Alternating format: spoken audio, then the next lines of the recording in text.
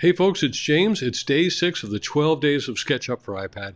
And if there's one thing I dislike about building a 3D model on the small iPad screen, it's that it can be so confusing and you can waste so much time trying to juggle the plans and elevations you've had to import to build the 3D model, especially if you've brought them all in on just one sheet. But fear not, in this episode, I'm going to show you the ultimate trick for organizing your SketchUp for iPad workspace so you never lose track of the drawings you need and they're always in the best position to work on. Now that we have our plan scaled up, we don't want to continue to use the orbit tool and the move tool to try and get the right view. It is much easier to go ahead and set up at least the 4 or 5 basic views we'll need in the Scenes tab.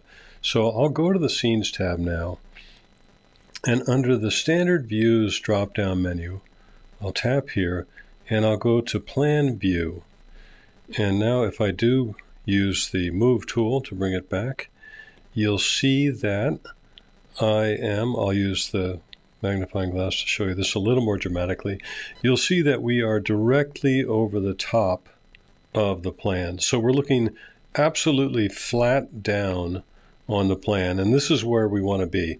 But there's another mode that you can choose here to make it even more completely two-dimensional.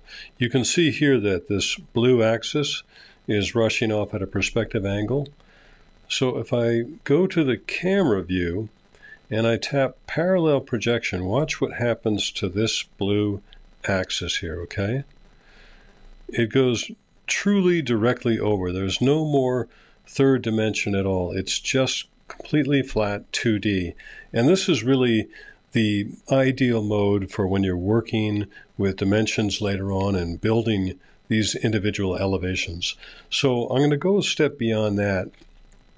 And I'm actually going to set it up. You've got my magnifying glass here. I'm going to set it up so that each of these elevations is right in the center of the screen to make it as easy as possible to work on, okay?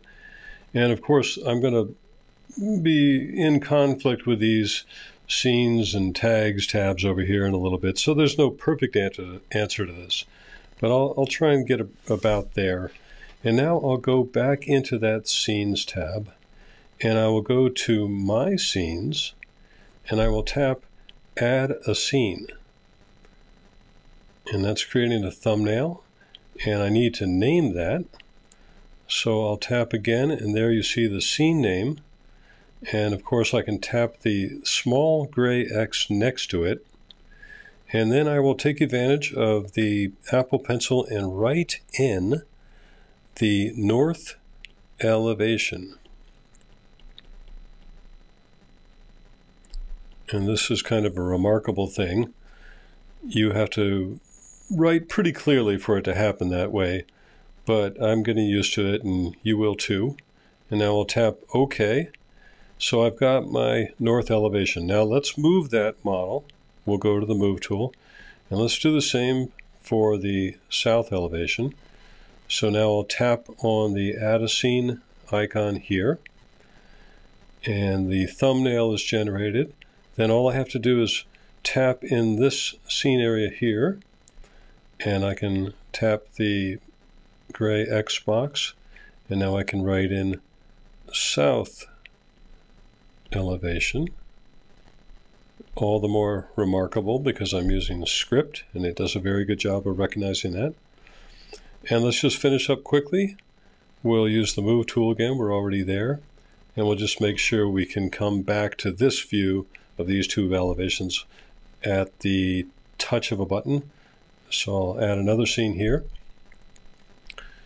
And I will tap on Scene 3. I'll tap on the X. And I will call it the East and West elevations. And there's that. And now I have the 3 critical scenes that I'll need to quickly navigate around this model and not waste a lot of time with the orbiting and the Move tool. To go deeper and really master SketchUp for iPad, remember to check out the online courses I offer at the link in the description below. To keep learning how SketchUp for iPad takes your iPad drawing to the next level, tap on this image, and I will see you in the next lesson.